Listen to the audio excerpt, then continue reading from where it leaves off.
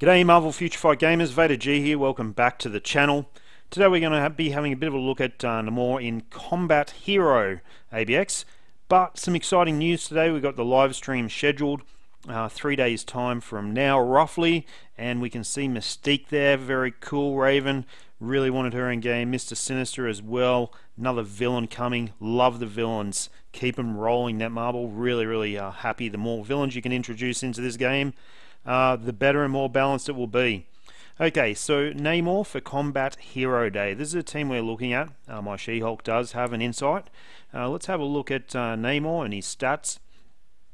He's got pretty high attack there. Attack speed 122%. That's it, not maxed. And his dodge is obviously not maxed there at 61%, which is pretty hard because he doesn't have a uniform, right? So it's hard to get that dodge rate maxed. He's got a number of Odin blessings from Combat Villain Day. He's got Power of Angry Hulk with dodge ISOs to try and get that dodge up as high as possible. Got a CTP of Rage, of course, as we do for basically all Alliance battle units.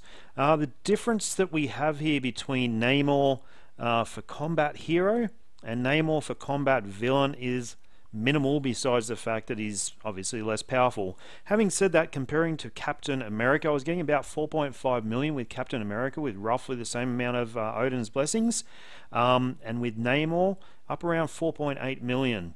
So it's 300k increase.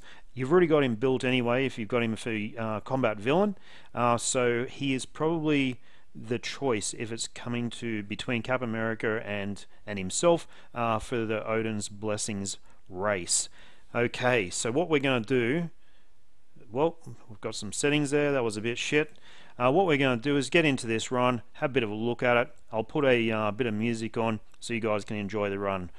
Alright guys, so here we're about to go into our run of Combat Hero Alliance Battle. We're going to wait till after the beast spawns, and we're going to open pretty quickly with 4 cancel, 5 cancel, 3.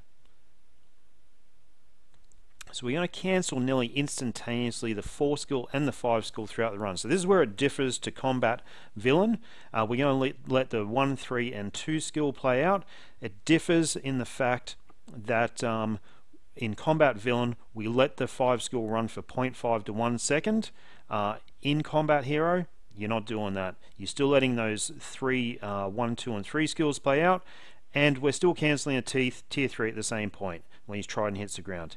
Anyway guys, enjoy the run, and hopefully it helps you out a little bit. It helped me out getting some pointers on this run, and it increased my score by around about 500k just by cancelling the 4 and the 5 skill as soon as they're up and as soon as they're ready, as soon as they're activated. So no delay.